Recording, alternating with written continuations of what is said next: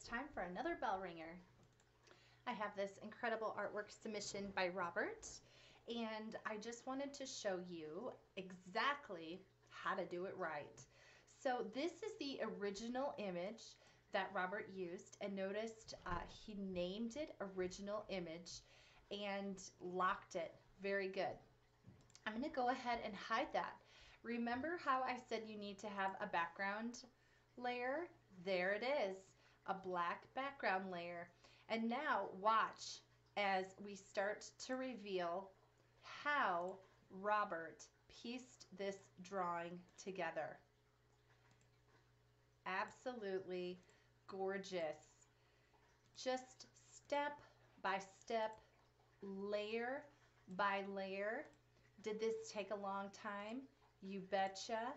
Did Robert earn extra credit? Of course. Excellent job.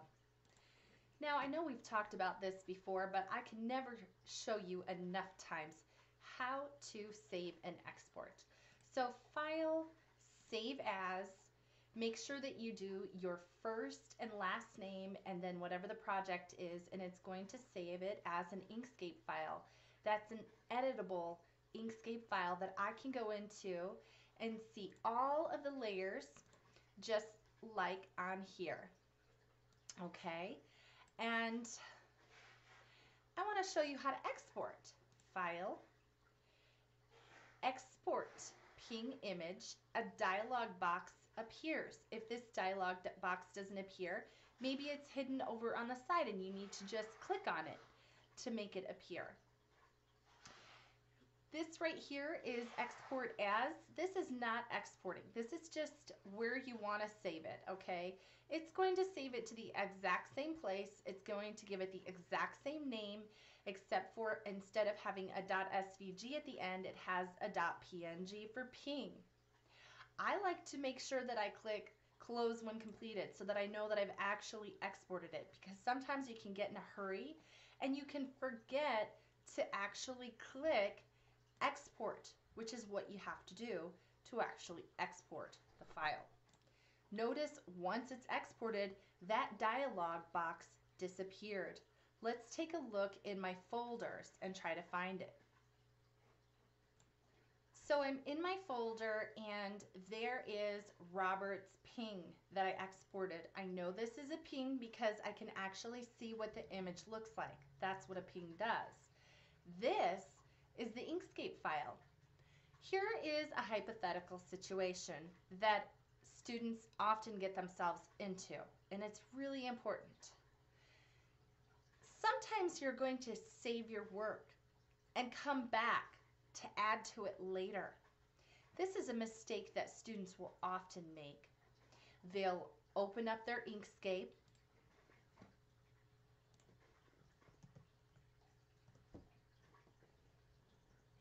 just like I taught you,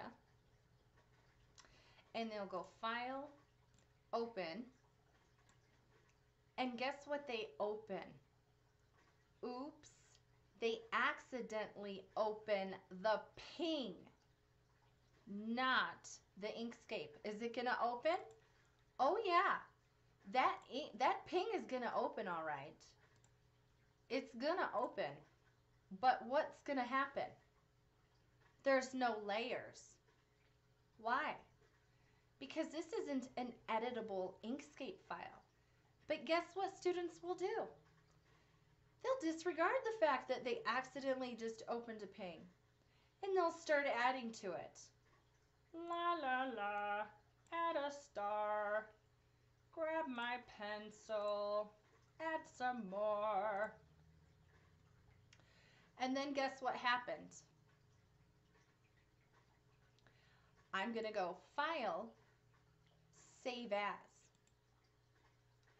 What am I going to save it as? An Inkscape file. Robert C. Project 2, right? And it's going to say, a file named Robert C. Project 2 already exists. Would you like to replace it? No. Do you know why? Because if I replace it, guess what? That Inkscape file that had all your layers in it is going to be nothing but a ping I opened with a star on it. Is that what you want? No! Then I won't be able to see your work. Cancel, cancel. At that point, that should be an alarm to you that, oops, I messed up. I don't have any layers. So I'm going to name this my accident. My accidental opening of a ping file instead of an Inkscape file. All right? That's what that is. Let me show you the difference. Now if I go in and file open, instead of opening, look at that ping. Instead of opening the Robert accidentally opening a ping file, let's try if we had opened the correct file to begin with. If to begin with we'd opened the Inkscape file instead, phew, there's all my layers. If I had saved over that, if I had replaced it, I would have had